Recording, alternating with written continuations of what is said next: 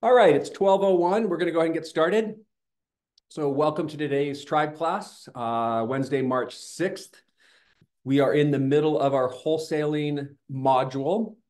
This is week number 3 on wholesaling. The first week we talked about just some basic background information on wholesaling. In week 2, we covered marketing best practices and building buyers list and working with buyers. And today we are going to cover structures.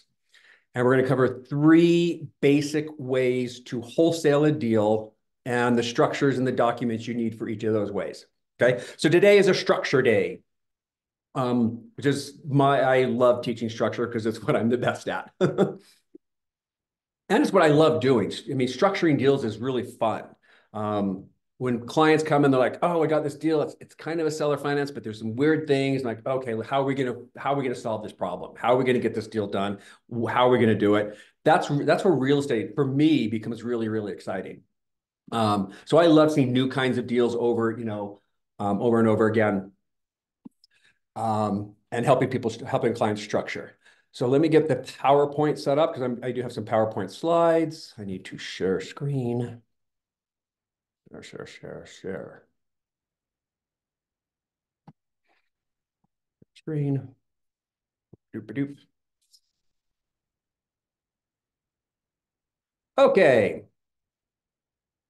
I'll quickly go through some slides in case you missed the first class or two. The first class, we kind of went over all of this, the things that a wholesaler should really understand about a deal before engaging in wholesaling.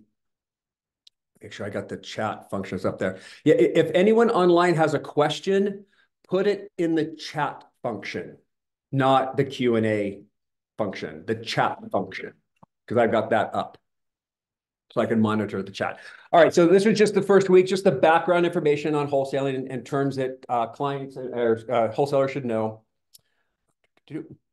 And we talked about analyzing the deal. And in the first week, when we talked about analyzing a wholesaling deal, it wasn't necessarily analyze the numbers. It was look at the structure itself, the property itself, the deal itself, and what kind of deal will make this property work, right? And when you start to run numbers, you think, well, something might be a flip, something might be a rental, something might be good to wholesale, something maybe the spread isn't there to wholesale, and so you've got to figure out another way to do it that maybe it's just a listing. No, interesting. Okay. Zoom is transcribing everything I say. Is that a new thing for Zoom? It's right here on the bottom. Yeah, I don't know. Hey, someone watching Zoom, because I'm not seeing it here, but I'm seeing it on my screen. Yeah, maybe who knows? Everyone knows me in technology. Okay. Let's talk about the structure of a deal. This is a diagram not seen on the Zoom call. Yeah, that's weird. I don't know why I can see my transcription. So here's a basic structure. So you've got a seller who has a property, right? So what you're going to do is sign a REPC or purchase contract with the seller. So that's kind of step number 1. So you find the deal, find the property, talk to the seller, negotiate terms, and sign a contract. So step number 1, and that's why it's a REPC, okay? Then you've got 3 options or 3 methods to pass on this contract to somebody else, okay? Hopefully you guys know it's a closed caption. Oh, thanks, Antonio. You have to kind of know what the end result is going to be so that you can market it to your buyers appropriately, okay? So again, in that deal analysis, is this a good for a flip? Is this good for a rental? Are there going to be seller finance terms as part of this as well, okay? And then once you determine what it's going to be used at, a flip, or maybe it's a wholesale situation. Does everyone know what a wholesale is? Wholesaling is a word that's been used to describe picking up a property, but actually buying the property, doing paint and carpet, like a really simple, low budget remodel, and then immediately turn around and selling it, almost like a double close, except you do a quick little remodel in the interim. Okay. They're not, yeah, the whole goal of a wholesale deal is to literally turn around like in a week or two and get it back on the market. And a wholesale is like, again, like a double close. And we'll talk about double closes as well, but not right now. This is wholesaling. So we got the purchase contract that the wholesaler and the seller sign. So those are the two parties to that purchase contract. The wholesaler then decides, okay, it's going to be a great rental property. We know that. So now I'm going to market this contract to a whole bunch of buyers. Okay. And once I find someone who really wants this deal, then I need to assign somehow the rights under the contract that I have as the buyer to somebody else so that they can buy the house. Now, the simplest way to wholesale a deal is always by assignment of contract. It's straightforward. It's simple. You don't need you don't need any extra documents other than an assignment agreement, right? So no LLCs, no trust. You don't have to manipulate anything like that. And we will talk about what it means to just assign the contract. Okay, we'll get to that in just a second. And that's usually my recommended way of doing it because it's the easiest, right? Always start with the easiest things you can do. Don't get complicated just to be complicated, right? If you can do it easily, do it easily. The other way to do it, now let me back up. So when you assign the contract, as we've spoken before, you need to make sure that first the contract is assignable. You cannot assign a non-assignable contract, right? So the contract has to be assignable. We have discussed that in the state of Utah, the Utah REPC, the state-approved purchase contract in the state of Utah, on its face is not assignable, okay? So you cannot assign the Utah REPC as it stands.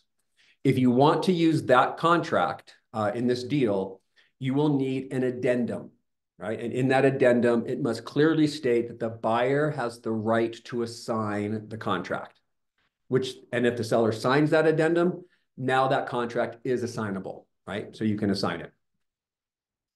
Now, of course, when you do that, you're putting on an addendum that you're going to probably assign the contract. And so the sellers are going to understand that, and that's going to go into their consideration of whether or not they want to accept your offer. And if there's real estate agents involved, that can cause a lot of problems. We'll get to agents as well. So we've got the assignable contract, and then we can assign it to a final buyer. And then at closing, who's the buyer, right? The new one. We'll call him buyer number 2 or the wholesale buyer, right? Not the wholesaler themselves, but somebody they pass it on to. So at the closing table will be the original seller down in the bottom corner, and then a new buyer, not the wholesaler. So the wholesaler gets pulled out of the deal, right? They're no longer a party to the contract. Now, when you assign a contract, right, you've got to make it clear that the contract is assignable. Now, there are many situations in which either because the listing agent and the sellers don't want the contract assigned, or situations where the property is a short sale, meaning a bank has to approve any contract. So if you make offers on a house that's short sale, the bank has to approve the offers because they're going short. Or in REO properties. Anyone know what REO properties are, what REO stands for? REO stands for real estate owned. I don't know why, whatever. Okay. When banks foreclose on a property and nobody bids enough to make the bank happy, the bank can take the property back and the bank actually can own the house. And then when you buy it, you're buying it from the bank. The bank is literally the seller. We have not seen a lot of foreclosures or short sales in the last decade because of the market here in Utah. But if the market ever does turn, which I think is logical in the next year or so, maybe 2 years, who knows? I have no crystal ball. But if that market changes, you will start seeing more short sales come up and more REO properties come up for sale. And just be aware, in most of those situations, you will not be able to assign the contract because the banks almost every time I've seen, the bank will not allow an assignable contract. The banks don't want to deal with it. It's an REO property. It's a short sale. They just want to get rid of it. They want to know the buyer's actually buying and the buyer can really buy. So then you can just double close. Yeah, so what's happened, and I had clients, 10, 15 years ago when we did have a lot of short sales and foreclosures. I almost weekly clients would be like, hey, I got it under contract on this REO property and I can't assign it. I'm like, no, you can't. I'm sorry. And the bank won't sign an assignment, make an addendum making it assignable. I say, yeah, banks don't do that. They're like, well, how do I assign this? I'm like, well, you can't. So you could sell the LLC that is currently the buyer, but if that LLC owns other stuff, which for most of my clients, they do own other properties, you don't want to sell it because it's got other assets. So you have to know this in advance, right? This is why you're taking this class and you're learning that if you're submitting offers to a bank, short sale REO, or I would say even with listing agents, right? Because listing agents can cause problems as well. In fact, I am going to the DRE tomorrow with a wholesaler to talk about issues that came up in his wholesaling business. There's no way to do it, or you can double close, or you can. Yeah, so in that situation, if you can't wholesale, then you'd have to double close. You have to buy it first and then turn around as the seller, sell it to somebody else. It's totally fine. But if you know this in advance, what you can then do is use a disposable LLC or a disposable trust and put that name as the buyer on the contract. And you do not now you do not need to make the contract assignable because you're not assigning the contract anymore. Okay, so numbers 2 and number 3 are not assignments. And you do not need an assignable contract because the buyer is not going to change. An assignment means the buyer is going to change. The buyer number 1 is assigning to buyer number 2, and now buyer number 2 is going to buy the house. Okay, not buyer number 1. When you use an LLC or a trust, and that LLC or trust is the named buyer on the purchase contract, what you're going to do then is you're going to sell the LLC or the trust to somebody else. And as the owner of that entity, they obviously then have the rights to buy the house under the contract because the entity itself is the buyer. So I can set up, a new LLC called, Property One LLC, right? And I can write Property One LLC as the buyer on my purchase contract. I can sign as the manager of that LLC. And then instead of changing the buyer, going back to the seller, making the contract assignable, I just take my membership in this LLC and I sell my membership to somebody else. And once I sell my ownership in this company to another person, that person now becomes the owner of the LLC with the rights to buy the house. And the buyer's never changed. Now, I can tell you, within Utah and the Division of Real Estate at this point, they are creating legislation, I've told you this before, to regulate wholesalers and some disclosures that they have to put on their contracts. And that's great. I don't think they're going to be onerous or a problem, and I think it'll clear things up. But at the same time, I think even if you use an LLC or a trust, I would absolutely still disclose that I'm a wholesaler, I may be the final buyer, I may pass it on to somebody else, et cetera. And we'll talk about the disclosures either next week or the week after, the disclosures to put in your contracts. But I would still disclose, even if I were using an LLC or trust, okay? Technically, do I have to? No, because I'm not assigning the contract, right? But the division really likes disclosures. They really like honesty. They really like people telling everybody else exactly what they're doing so that everybody's clear. And I would, if you use an LLC or trust, you can still put on there your same disclosures. Okay. Yeah. I've never heard of a disposable, what you call it, disposable LLC? Yeah.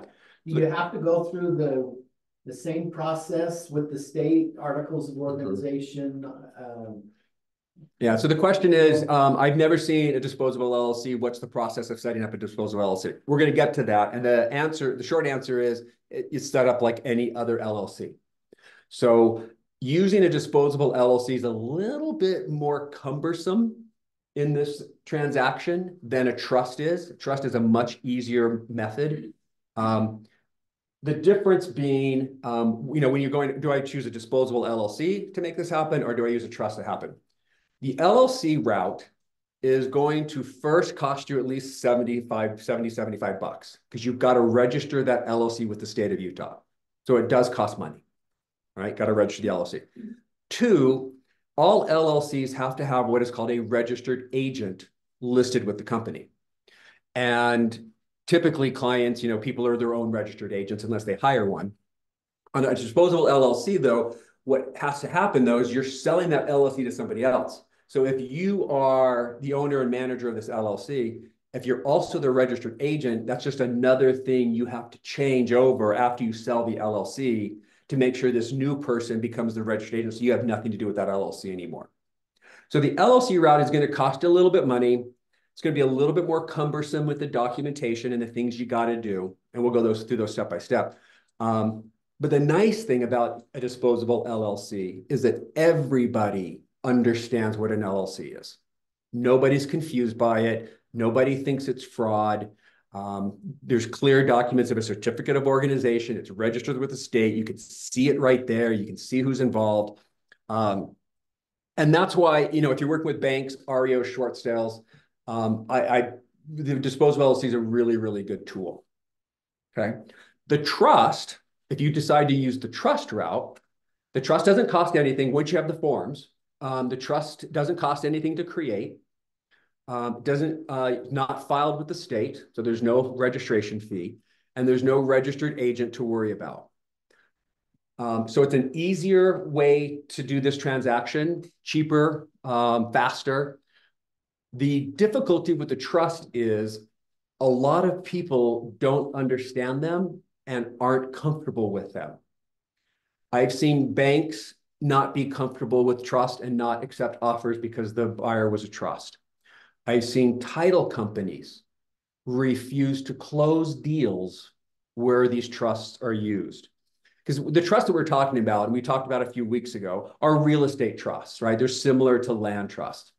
And about 20 years ago, there was, I don't know, it was a scuttlebutt. I don't know what else to call it. It was kind of scuttlebutt in the title industry about these trusts, and that investors and buyers were using these trusts to commit fraud in some respect. It could have been fraud in bank loan fraud of using a straw buyer to get the loan, or to purchase a house on behalf of somebody that was trying to hide themselves. So a lot of title companies actually got spooked by the use of trusts. And there are title companies in the state of Utah, in Salt Lake City, that will not close and will not insure a transaction where a trust is the buyer or the seller. It's been a couple of years, but First American Title Company in Utah is one of them. Multiple transactions where they were involved, they refused to close the deal because they don't like land trusts. And in all three of those cases, we weren't informed until the day before closing. Now, that could really screw a lot of people. And there's liability there. I mean, these escrow officers who didn't, wait at the last second to say, oh, whoops, we can't close this, right? On one of them, my client had a hard money loan, and his due date, because they wouldn't close it, we had to change title companies. That took an extra couple of days. It ended up costing him one more point on his hard money loan because his his deadline had run out. So it cost him thousands of dollars what this title company did. And at the end of the day, I ended up closing it. I just took the file and I closed both sides. So be aware that the trust, while easier and cheaper, can create some problems with third parties who aren't comfortable with them. Okay, so that's kind of the balancing act that you're going to be doing in these three ways to wholesale. Again, assignment, super easy. We'll go through that step by step, get it done. Disposable LLC, a little more expensive, a little more paperwork, a little more hoops to jump through, but it will work every single time. No one's going to reject an LLC. We do that every day. Trust, easy, simple, cheap. But you may, and it's only may, you may find problems with the title company or lenders or somebody else that's involved. They're like, we just don't like trusts, right? They're becoming more common. More title companies are now familiar with them because the investor class, us, are using them so much now. But I still see that, okay? All right, so now you've got that rep-C with the seller. You're under contract as the wholesaler. You've got your 3 options to pass that deal on to your final buyer.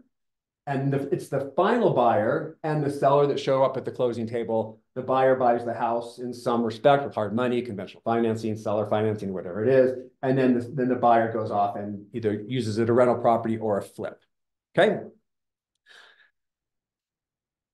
Next structure. And we'll talk more about the LLCs and trusts, trust me. Okay. I am seeing this a lot now. This is a double wholesale. So there's a lot of wholesalers, especially newer wholesalers, that are finding that they're going under contract. They can find the deal, negotiate with seller, get it under contract, but then they don't have the buyer's list or the contacts to pass it on. And so they're struggling finding their buyer.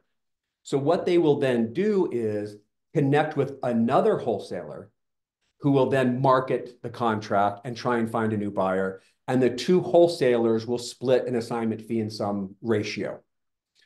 There's a couple of ways to structure this. Sometimes wholesaler number 1 will actually assign the contract to wholesaler number 2. And just for some fee, for $5,000, wholesaler number 2, you can run with this deal and find a buyer for it.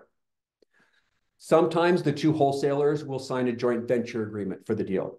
And on this deal, if wholesaler number 2 finds the buyer and there's X assignment fee, then wholesaler number 1 and wholesaler number 2 will split that fee, and there's a document showing how to split up that fee. Okay, so there's a couple of those are the 2 ways to do that, but don't shy away from that. It can get a little complicated, obviously, because you've got 2 wholesalers, you've got maybe a joint venture agreement, you're splitting fees, but it can still be done. Right, we can still structure this and still get it done. So if you find yourself as a wholesaler with a deal that you can't pass on, you can go to other wholesalers and have them try and find buyers for you. Okay. What's that? Okay. Here's another one. So we got the seller, the wholesaler, they signed a purchase contract, right? And in this case, the wholesaler will actually close. Right? So the wholesaler will close the deal. This is a sort of post-closing assignment as opposed to a pre-closing assignment. So here the wholesaler will buy the property. They're going to need some kind of short-term financing, right? Because they're going to have to actually buy the house. We talked 2 weeks ago about simultaneous closings versus double closings, right? A simultaneous close is illegal in the state of Utah. It is legal in other states. So if you're outside the state of Utah, you have to look up your own rules. But in the state of Utah, a simultaneous close is illegal. So you have to be 2 separate closings. And that means each closing has to completely fund and record, stand on its own before it moves on to the second transaction. So a wholesaler will come up with some kind of funding, short-term gap funding, bridge funding, purchase the property, close it. And now the property is titled in the wholesaler's LLC name, which means the wholesaler is now the owner of the property. And the wholesaler can sign another contract, another purchase agreement, okay? This will not be an assignment addendum, right? That was this one, where the wholesaler never buys the property and the wholesaler simply assigns the contract to somebody else and needs an assignment addendum. In this one, the wholesaler's already closed and bought the property. So the contract that the wholesaler now needs is an actual purchase contract, a new purchase contract with a new purchase price. And he can double close. So step number 1 is you can just double close it, right? Buy, then turn around and sell. No problem. The wholesaler can buy it with a partner under a joint venture agreement. I've done this a couple times recently because we've run into title companies who wouldn't allow an assignment, or for some reason, the wholesaler didn't really get an assignable contract. So we could not just assign the contract. And our next step was, if you know the Utah Rep-C, remember your homework from our first module contract, that you really understand that document, Paragraph 19, if I don't misquote the number, in that contract allows the buyer to buy in any entity in which the buyer has an interest. So if you use the Utah REPC, right, and you put your LLC, for example, as the buyer, and then you're like, well, I don't think I really want to buy this house. I'd rather pass it on, but it's in my LLC's name. How do I pass it on now? Because I can't sell that LLC, right? It does other things for me. Well, I can switch the buying entity to any other entity that I want, LLC or trust, and close in it as long as I have an interest in that new entity. That's in the Utah REPC. I am not forced to close in the named buyer on my contract, but I must have an interest in whatever entity is the buyer. So I can find my final buyer. Okay, let's say it's Gina. I can make Gina a co-owner of this trust with me. So I'm a 50% owner of the trust. She's a 50% owner of the trust. Since I have an interest in this trust, all I have to do is tell the title company, I want to close in this trust instead of my LLC. That's all it requires. I don't need seller's permission. I don't need anybody else's permission. I don't need the other title company's permission. The contract, the Utah REPC itself allows me to do this. And so I close in this trust with me and Gina as the two beneficiaries because we're partners. We're going to partner on the deal. And then day after closing, or even 10 minutes after closing, then I can sell my ownership in that trust completely to Gina for some fee. Now she owns 100% of the trust, which owns the property that we just bought. And she goes and does the deal. Okay. I can go that route with a disposable LLC or a trust or even a joint venture agreement if I wanted to do the joint venture agreement. Although I think a trust or LLC set up specifically for this transaction will work. What's the cost? What's that? Cost. What's the cost? Well, remember, in a double close, you're gonna have double closing costs. Plus, I'm not gonna set up the LLC. yeah, I'll get to that. So double close, you got your double closing costs plus the cost of whatever loan you need, your financing costs for a day or 2 days. So a double close is going to be the most expensive way to do this. Just is, right? But it's also very clean. It's also very safe.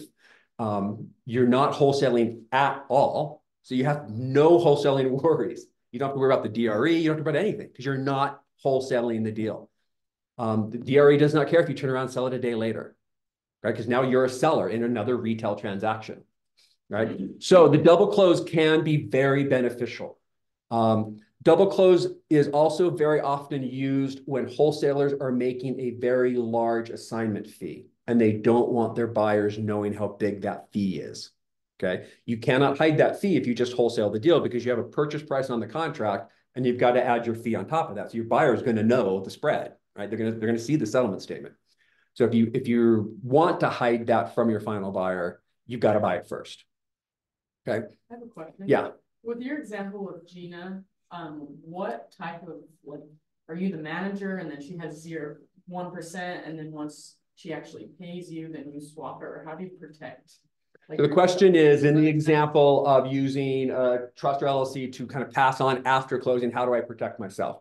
Yeah, so typically we'll set up the trust or the LLC. Typically it's a 50-50 ownership. Yeah, I wouldn't give her just 1%. I would kind of keep it 50-50, right? That's clear partnering, right? I'm partnering with her. And you do that before you saw any money? Mm-hmm. Okay. I can do it, yeah, I can do it. Yeah. Or I could take a deposit. Take my deposit from her as my buyer. So now she's got skin in the game and a commitment. And then I can create the documents and then I can go to closing. And then after closing, she can buy the remaining equity that I have in my LLC or trust. And now she owns the whole thing.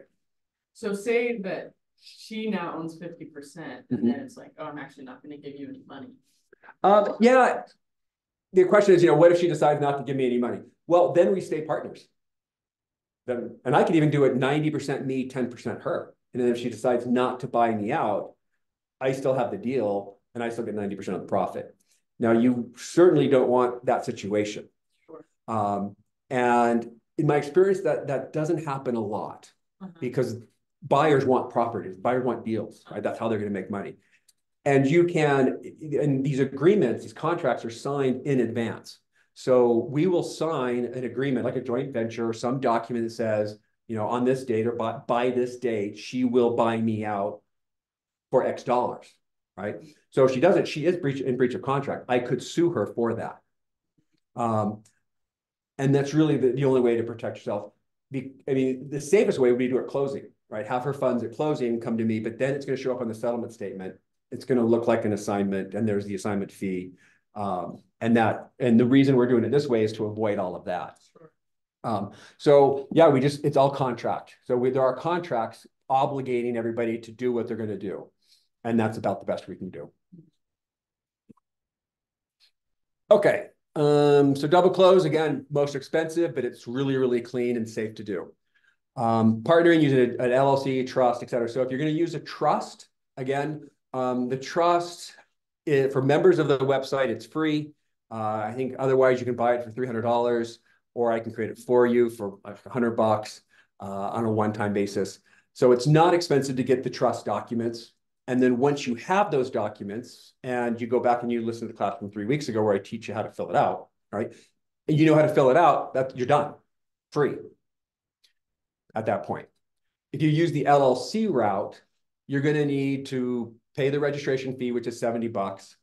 You're going to create a very simple certificate of organization and a very simple it's a one-page operating agreement, in fact. So it's not a fully formed LLC with an expensive operating agreement. Basically, it's a one-page operating agreement. I think I sell my disposable LLCs for like probably $300 or $250. I can't remember what they are, because most people use trusts now. I haven't used a disposable LLC in a number of years. But once you get the forms, then the only cost is the $70 registration fee with the state. Okay. What is HM? Sorry. The number 3 is HM, or hard money loan assignment. Okay. This is, I bring this up. What's the time? How much time? Make sure I got 33. Okay. I wanted to bring this up because this is actually another way to wholesale deal. It's a mix of a double close and a simultaneous close.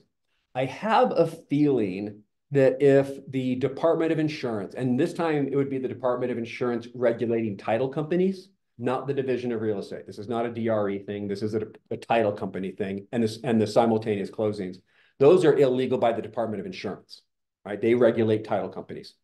If the Department of Insurance saw this, they'd probably go, yeah, that's a simultaneous closing. It's illegal. But I have nothing, we don't have any like specific rules or laws on it. But here's how this works.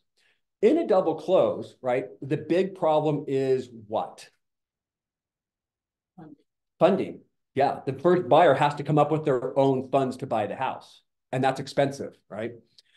So what this strategy, this hard money loan assignment does is the final buyer goes out and secures their funding, right? Because they're going to own the house, right? So they go to the hard money lender, they line that all up, they've got their hard money lender. But now the hard money lender is going to loan first, actually, to the wholesaler who's buying the house first. Then the wholesaler buys the house with buyer number 2's hard money lender. And then when buyer number 1 sells to buyer number 2, instead of buyer number 2 getting their own loan, a new loan to pay off the first loan, they substitute the borrower on the note. So the lender agrees to substitute the wholesaler as the borrower for the final buyer as the borrower. And now the new buyer is the obligated party on the loan. That makes sense. There's a lot of complicated words. It's not a subject to, it's actually a loan assumption. It's exactly what it is. It's a loan assumption. One buyer is assuming the loan for another buyer. It's not seller finance. It's not seller finance because it's coming from a hard money lender. So the money's coming from a lender, but instead of a lender loaning me, the wholesaler, a gap loan for 24 hours at $5,000, he's just going to loan me the 6-month term of a typical hard money loan. I buy it on day 1. On day 2, I sell it to buyer number 2, and buyer number 2 assumes my loan on the property. So it is kind of like a seller financing, but not, because it's actually a loan assumption. The hard money lender is going to agree to all of this in advance, and the hard money lender will then allow the buyer number 2 to assume my loan. So it's an actual loan assumption is how it plays out. Would you need, sorry, That's okay. would you need specific documents, to assume this loan, or can you just like find it on the, like the MLS? You would need a loan assumption agreement. Is that on the MLS? No. You need a lawyer for that, or a lender. Lenders may have those forms, depending on how sophisticated the lender is. But you would need, a loan assumption agreement that both borrowers, one's giving up the loan, the other's taking the loan, and the lender's agreeing to the swap. That's basically what it is. Cool. Would the lender typically charge more fees? Or Good. Something like that? Yeah, the question is the lender going to charge more fees? I would say, oh, absolutely, yes. Now here's why I just don't know what the Department of Insurance would say about this, because technically the wholesaler or buyer number one is using buyer number two's money. That's what's really happening, because buyer number two got the hard money loan, and it's going to be assumed by number two at the end of the day anyways, right? Technically, did I use buyer number two's money to buy the house up front? No. The loan came in my name. That hard money loan to Jeff. I'm the borrower. I closed it. I bought the house, and then I sell it to Gina, and Gina just assumes the loan that I had on it, right? So it's not a simultaneous close, but it certainly looks like one, right? So my guess is someday somebody's going to do this, and someone's going to complain, and the Department of Insurance will take a look at it and make a decision. Who would it hurt? Like, who would be the most likely candidate to complain? Great question on who would complain, because no one's really hurt. The seller would probably be the most likely person if they found out that suddenly that Jeff didn't own the house. And they're like, wait, this is how wholesaling complaints go to the division, right? The sellers always are the ones that complain because they're negotiating and dealing with a certain person that they like and they trust. And they think, oh, you're going to buy my house. Thank you. I trust you. I like you. You sat at my kitchen table. I want you to buy the house. And then they get to close and they find that somebody else is buying it that they never even spoke to or talked to. And then they freak out. They're scared. They think fraud went on and they file a complaint. So it's probably going to come from the seller that finds out that suddenly someone owns the house. But at the end of the day, I did buy it and the loan was in my name. And then I just sold it to somebody else and they assumed my loan. So I've heard the same structure done where the house was actually not sold. So it was kind of a simultaneous close. Buyer number one bought it, didn't actually take title, and then they did another closing. And that's a clear simultaneous close because buyer number one never took title, never owned it, and then didn't turn around and sell in a separate transaction. So it needs to be recorded twice. Yes. There's going to be a warranty deed recorded where I own the property. There's going to be a trust deed recorded with me as the borrower on it. That deal is going to close, fund, and I own the house. And I could just then at that point just keep it. Right? I can go do the flip if I wanted to. Or the next day, I sell it to somebody else and they assume my loan. Yeah, it feels really unlikely that they could find that information out. Yeah, I think it'd be very, very difficult. And I don't think anyone would really ever complain. Yeah. And I can tell you the Department of Insurance, just like the Department of Real Estate, has their set of laws, regulations. You can do this, you can't do this. And then at the very end, it says, any attempted violation of these rules is a violation of these rules. Both of them say that. And that's where they get most people, right? Like, well, you didn't really do this, but you tried to. And it looks like you tried to. So we're coming after you anyways. Yeah, their laws are very expansive. They're very broad. They're very vague. They literally can interpret those any way they want.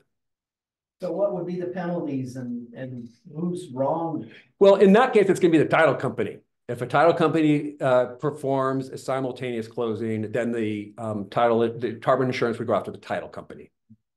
Yeah, that's a title thing. So the borrowers and they're not. There's no problem with them. It's just I did an illegal transaction. Okay. All right. Structuring the deal. Well, we're going to start this. We won't necessarily finish this today. We'll pick it up next week. So these are essentially the ways to do it. We can assign the contract. We can sell a trust. We can sell an LLC. We can do a double closing. So let's talk about assigning contracts, the easy way. So when you assign the contract, the first thing you have to realize is the named buyer is going to change. And a lot of people think, well, no big deal. I mean, this is an assignment agreement between me and my final buyer. The seller never sees this. It's not going to be a big deal. The seller's not going to find out. Yes, the seller's going to find out if they are paying attention. Because when the seller comes in and signs closing documents, they're going to sign a settlement statement. That's the financial numbers. You know what that is, right? At the top of every settlement statement, it's going to list the name of the seller and the name of the buyer. Right? And if that's not your company name that the seller was working with, they're going to, oh, who is this? I don't know who this company is, right? And they'll also see the warranty deed. The sellers have to sign a warranty deed. And on the warranty deed, it's going to have their names as the sellers, and then right below, it's going to have the name of the buyer. And if that name or that person or that LLC or trust is different than that was on the rep C and that the sellers were negotiating with, that can cause problems because the sellers now know the person they were working with didn't buy the house. Somebody else did. So what went on? That's why disclosures are really important. That's why the DRE wants disclosures.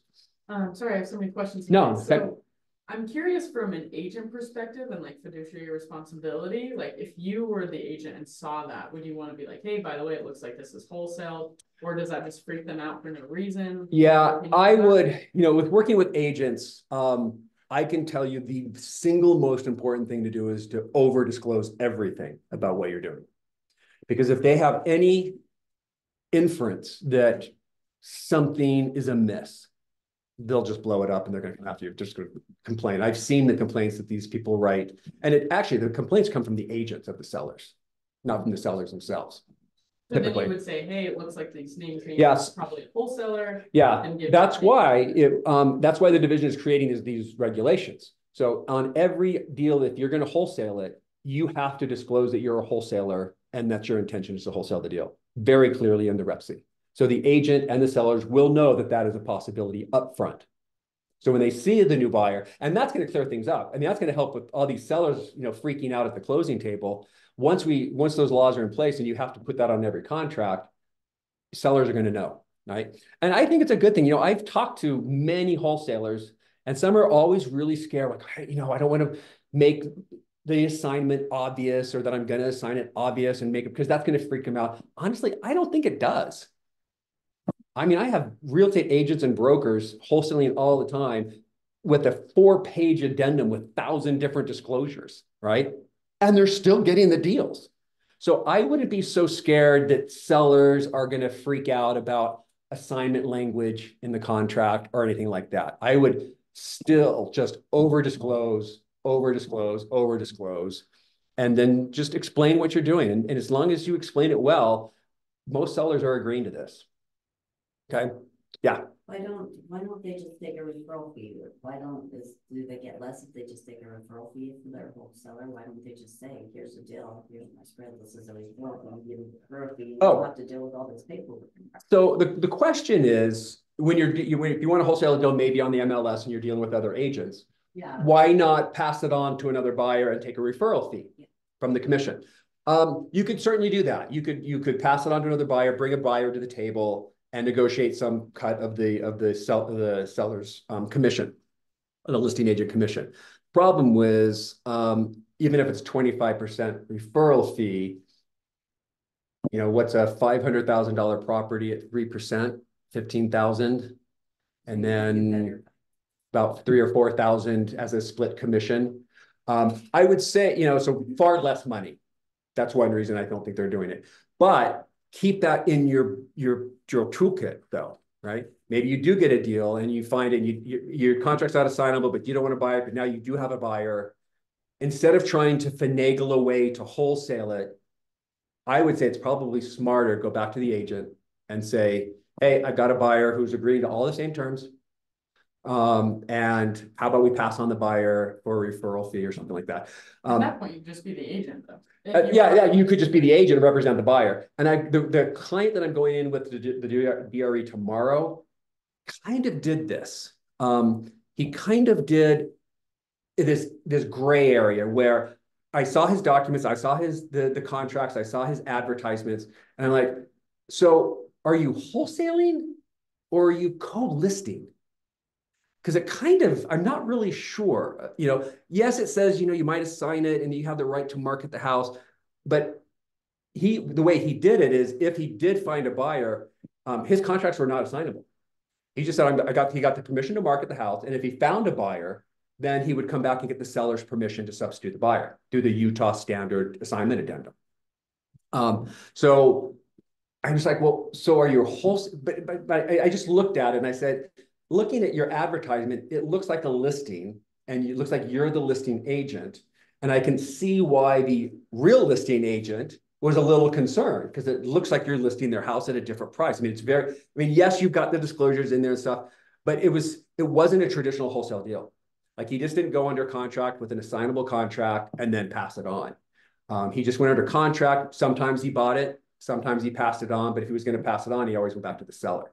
So he was kind of navigating this gray area in between like a co-listing or a split commission or representing the buyer. And sometimes he comes in and represents the buyer as an agent to get that commission.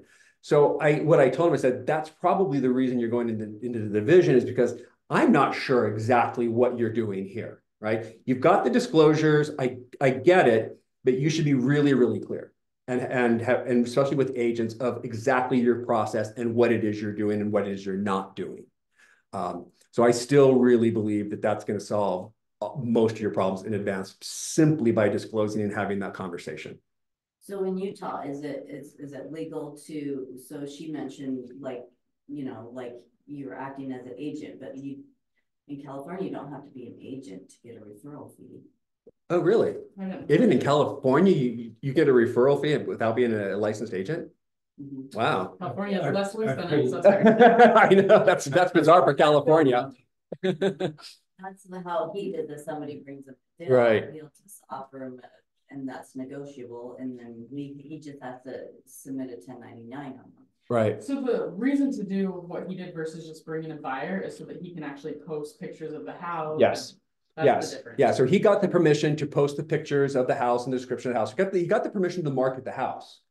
He wasn't clear as to why he was marketing it. Right. It should have said, I need I'm marketing this house. I think it was, I need the pictures to market the house to potential contractors and partners. I'm like, okay, contract partners, but wholesaling is not contractors or partners. Mm-hmm. Right.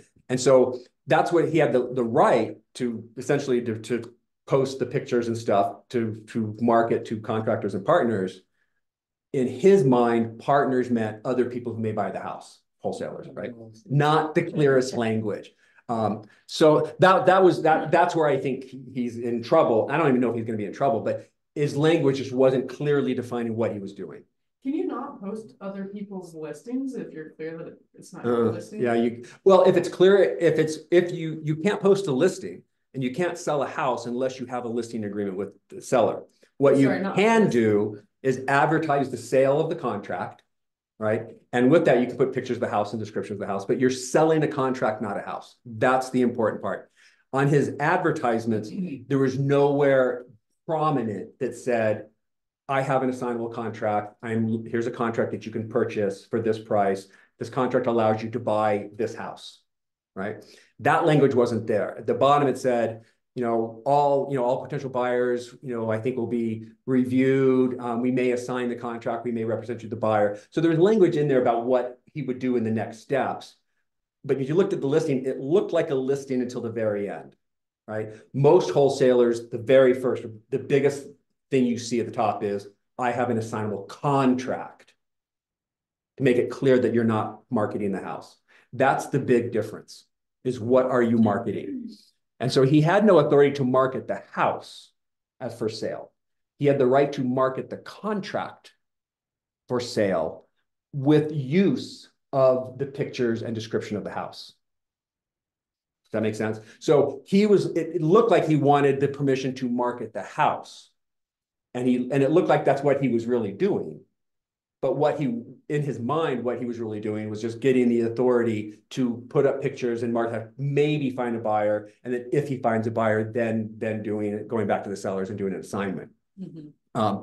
And so that's what he was doing. And so it came down to the language in his contracts didn't necessarily match what he what he was doing in his head, like how he was really structuring this. And I think that's really it. Yeah. Very interesting. Yeah, it's just kind of clarity in what you're doing. That's all the division cares about. Do it seriously. Just tell people what you're doing. And I have never seen sellers or anybody. Now, true, if you present an offer to something on the MLS, right, and you have this contract is signable, I'm a wholesaler, I may assign it, right? That's going to be part of what is offered to the seller, what is presented to the seller. And that agent may go, hey, you've got two offers here. Here's a buyer who's going to buy it outright, just a buyer with their own agent, a retail transaction. Here's another deal from an investor, wholesaler, who has terms that you like, but may not be the final buyer. And that may cause problems. If he doesn't find a final buyer, maybe he's going to just cancel the contract. We have to relist it. So maybe you should take this deal from somebody with a retail buyer, not the wholesaler. That's your biggest risk. Not that they're going to be, bothered by the fact that you're wholesaling, but the sellers may simply take another offer that isn't assignable because it's a more sure deal. Yeah. And the agents have a lot of sway over their sellers. And if an agent thinks that wholesaling is illegal or fraudulent, and there's a lot out there that still think that, they could replay that to their sellers and encourage your sellers not to accept your deal. So this contract that you got from the sellers, it probably allowed the sellers to continue finding other buyers, right? Not specifically. The question was, were these sellers allowed to continue with other buyers? Not necessarily. So they just like one under contract. Right. But you can always solicit backup offers. Yeah. And I think it's always smart as an agent. Yeah. Right? Because you never know if a deal is going to go. I mean, financing conditions, appraisal conditions, a million reasons that are legitimate that people back out of contracts. So you can, this listing agent can always get backup plans. You have to remember that agents are not very smart and agents are not very experienced. 90% of the agents in our state have been in business for less than 2 years and have done like 3 deals. That's true. I mean, it's ginormous. I don't know if it's 90%, I'm throwing that number, but the vast majority, 80 to 90% of real estate agents in the state of Utah have done less than a couple of deals. They have their license because they were bored or they have family and friends that they help out on occasion. That is literally the vast majority of all the agents in the state. There's only a small handful that are true real estate professionals that's full-time jobs, that this is what they do for a living. And they do a lot of deals and they really understand this business. Most agents do not. Most agents do not. Most agents, I'm sorry if the DRE is watching, but most agents make the deals worse and cause more problems than they solve. That's my experience in 25 years of working with real estate agents in the state, is most of them are woefully incompetent and inexperienced. And when somebody's inexperienced, they have a tendency to also be very arrogant and demanding and not accept that they don't know certain things and they have to be right. And then you've got a real problem. And I've got a real problem right now that I'm working on with a client. And it's all driven by the agent. 100%. Agent has inserted herself where she doesn't need to be, where she doesn't have a right to be. And she's interfering with the contract. What do I do? Yeah. So far, I've not had to speak with her because I heard the F word comes out of her mouth every other word. Okay. Okay. I like the questions, though. These are great questions. So back to assigning the contract. So the simple way to do it. Remember that the buyer's name will change. And banks, REO properties, short sales, and listing agents, right, freak out if buyers are changing, right? We've had a lot of discussion on that. Novation versus assignment and liability. I do want to cover this a little bit. If you are familiar with the real estate world and you've heard Pace Morby, he has some new program that he sells called a novation. It's not a novation. It's a joint venture with the seller. It's kind of a variation of seller financing, right? I'm going to tell you what a true novation is, what a real novation is, okay? There's 2 ways to assign the contract, right? If you have an assignable contract, and that means you have the Utah rep sheet with an addendum that says the buyer has the right to assign the contract. One thing, FYI, writing in the buyer line, your name of your LLC / and or assigns, that is not sufficient to make the contract assignable. Okay, let me be very clear. Writing in and or assigns on the buyer line is not sufficient to make that contract assignable. You must have something in an addendum specifically granting the buyer the right to assign the contract. Okay. So once you have an assignable contract, either you made the Utah Rep C assignable or you have a simple one pager that's going to be assignable right off the bat. You can do the way most wholesalers do this is by way of assignment. So wholesaler signs a separate assignment agreement, so a separate contract with their final buyer, in which buyer number one, the wholesaler, assigns the rights to buyer number two. In that situation, which is probably 95% of all wholesale deals, in that situation, what happens if buyer number two doesn't perform? What if your final buyer can't get funding, doesn't show up at the closing table, doesn't do the deal, right? And this contract falls into breach of contract. What happens? Who's getting sued, right? Your final buyer screwed up, seller's angry, seller wants to sue somebody. Who are they going to sue? This is wholesale. They're going to sue both the wholesaler and the final buyer. They're going to sue the final buyer first. There's going to be the first person named on the lawsuit because that's the buyer now on the contract due to the assignment agreement.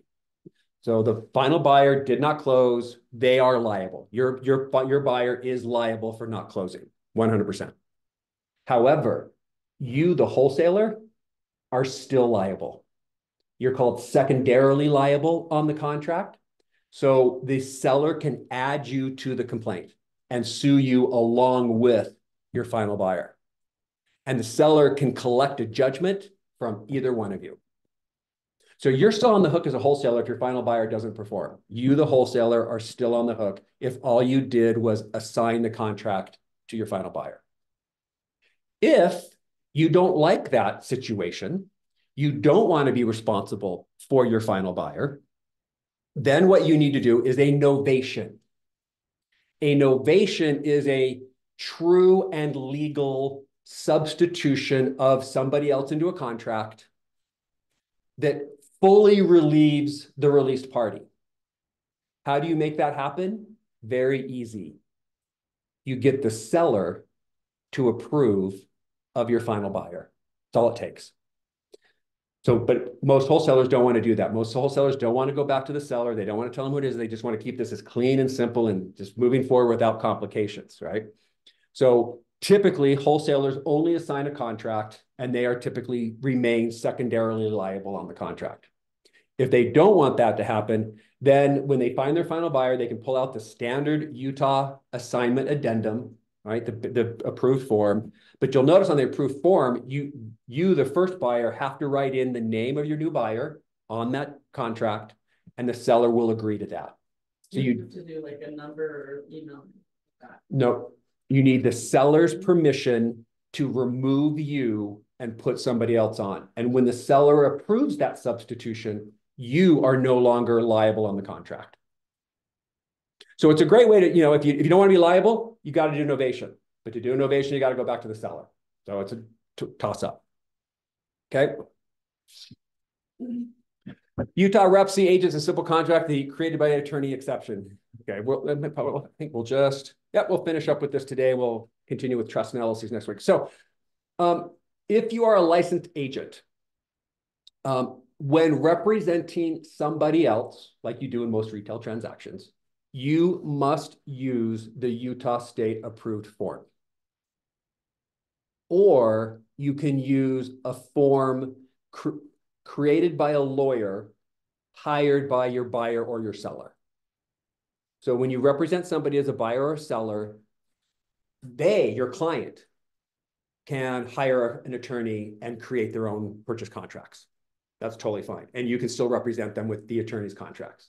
But your buyer or your seller has engaged the attorney to create the contract on their behalf.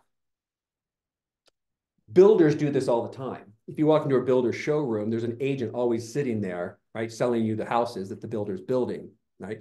And if you've ever bought a house from a builder, they don't use the Utah approved Rep C. They use their own contracts that are terrible for buyers. But those agents are allowed to fill out that form because it was created by the lawyers for the builder, which is the seller. You see how that works? Since the builder is the seller, the builder can hire a lawyer, create their own forms, and the agents can fill out those forms. That's how builders get away with it. Yeah, question. So as a broker, if I sell mobile home parks in California, I have a contract that's specific to just mobile home parks that I use on every transaction. So here in Utah, could I hire you to write as a mobile home park specific? Yeah, so the question is, here in Utah, can a broker or agent hire a lawyer to create a form or document to use in transactions and fill out, and even have their agents fill out, for example, right? The answer is yes. You can hire a lawyer to create forms that your agents fill out, as long as the state has not already created a form for that.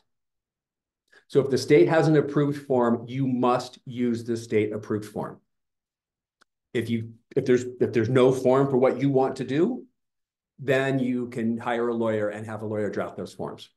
Meaning there's nothing to form, so you don't have to use the Rep C, but if there's something different than the Rep C states, you could. No, have a lawyer to write it. For a purchase contract for home or for real estate, Utah has an approved form. They have an approved purchase contract. They have an approved seller financing contract too, the seller financing addendum, right? So those are the things that you have to use. When it gets to the addendums, they're a little bit more flexible because you can take anything, put it onto a generic addendum. You don't need to use the form. It's mostly the purchase contract. But Utah has a purchase contract. So that's the one you have to use. For a mobile home, right, if there's not something specific to mobile home, you could probably get away with creating those contracts. There's 200 in the state that probably isn't. Yeah, there's probably not a form for that. But yeah, as long as there's no other form, then you can do it. Back to that, if you are a real estate agent and you're not representing somebody else, okay. So what I just talked about was when you are acting as a licensee representing a buyer or seller in a transaction. That's what you do as your job. Now I'm going to switch gears and say you, who happen to be a licensee, are buying homes or selling homes for yourself. This situation we call you're acting as a principal in the transaction. You're not acting as an agent in the transaction. Okay. So if you're acting as a principal in the transaction, the first thing you need to do is talk to your broker and ask your broker, what do I do when I'm buying and selling my own homes? Do I need to run that transaction through you, the brokerage, or can I do it on the side since I'm not acting under my license? Because you're not acting under your license. You're not representing anybody, right? So you don't have to run it through your brokerage unless your broker requires it. So your broker can set his own policies and say, yes, even when you're acting as a principal, I want you to run it through my brokerage. Or your broker would say, nah, that's fine. Go do it yourself. I don't want to be involved, right? That's your broker decision. You've got to make sure you comply with your broker's rules. Then, let's see, where was I going with that? So you're acting as your principal. And now, since you are not acting as an agent filling out a form for somebody else, you can use any document you want. Especially if your broker doesn't require, if your broker requires it to be run through the brokerage, then it's like any other transaction. Utah Rep C, same forms, listing agreements, whatever it is, whatever hoops you jump through for a retail transaction, you're going to have to jump through even when you're buying it yourself, because your broker is going to assume that you're acting as an agent for you. So all that. But if your broker says, no, just do it on your own. I don't care. You can use a simple 2-page Rep C, no problem. So then the broker isn't liable for the actions of the agent. And then in that example, the broker's not liable. That's right. And some brokers don't want to be liable for the transactions with the investor transactions in which they're wholesaling. Some brokers don't even want wholesale deals run through the brokerage because they don't want the mess. So yes, they don't have to do it. Your question was? But if you're getting a commission, say for example, you're buying a house on an MLS, so then you have to, the question was, if you want the commission, if you're buying off the MLS and you want the commission, then you have to be the agent representing yourself or your LLC as the buyer's agent. So you get the BAC. what if you were to, I guess it doesn't really matter because it's not that bad going through a brokerage, Right. but say you were buying a property and then you said, 3% of the purchase price to go towards closing costs. So it's not really a commission at that point, and then you just don't take it as an agent. Does that change anything? The question was, what if instead of taking the 3% BAC, instead of as a commission, you just have it deduct off the price or contribute to closing costs or something? Yeah, so you can do that too. And if as long as you're not taking well, like, would you decide? You could probably do it either way. You could represent yourself, do it traditionally, fill out all the forms, and just say, okay, instead of and just have your BAC applied to your closing costs. That's totally within your rights to do. If you wanted to use a simple contract, then I would probably come at it unrepresented, no commission, don't even talk about commission, it's not going to your brokerage, but you can say, hey, as an unrepresented buyer, you don't have to pay a BAC. Right. Can you deduct that off the price? Yeah. Okay. Yeah. Now you're just like, I don't know anything about agents. I'm not representing, just are not asking for commission, but your client's gonna save some money. Can we negotiate that into a lower price or something? Mm-hmm. But you're not saying I want my commission used as, because you're not getting a commission anymore. Right. Now you just say your seller saving the BAC. Can I apply that? Can I get a reduced price or something? Because if you were to take 3% and put it towards your closing, wouldn't it still be taxable because you kind of had money given to you, even though you put it in? It depends on how it's written, and depends on how the money flows. If it's done as a commission, you receive a commission, then the commission is applied. Yeah, it'd be a commission. But if it's turned into a reduction in price or seller credit, so you could just say buyers agents take no commission, 3%. Then to be deducted off the purchase price, or 3% in seller provides 3% in closing costs. Yeah, Yeah. and then you don't have that problem with how it's taxed. That is correct. Okay. All right. So yeah, and if you're not a real estate agent, right, you can use the Utah REPC. It's totally fine. I actually really like it. I don't mind it. It's better than most states. It's not as good as some other states. Certainly better than California's. Yes, it's 6 pages, but the terms are so well known by most people, title companies, other agents, I mean, it's just a cleaner document to use, and it's got a lot of stuff in there. And most of my wholesalers that are agents that have to use this have no problem. So this idea that you can't get a seller to sign a 6-page contract, you want something simple, I don't think is even true, right? Sure, some sellers are like, oh, I don't want to read all this contract, right? Yeah, sure, but that's not very often. Like 2 people are expecting a longer contract, so if they're just like 1 page, it'd be like, what's missing? Yeah, I think even sellers, yeah, when a seller sees a 1 page, it's like, oh, is this fraud? Yeah. This seems very not legitimate, right? Like this is a napkin at a bar that we're signing, which, by the way, if you're not an agent, you can write terms on a napkin in a bar as long as you have what? Signatures of both parties, purchase price, address, yeah, and the names of the buyers themselves, and some due date, some end date. Okay. All right. It's about 10 after. We'll stop here. We will pick up next week with trusts and disposable LLCs. If we get through that quickly, then after that, we're going to be talking about issues, complications, and problems that arise in the wholesaling transaction and how to solve them. So that'll probably be the end of next week and then the week after, the 5 weeks. Okay, we'll see you next week. Thank you. Thanks for taking all our questions. Oh, that's the best part.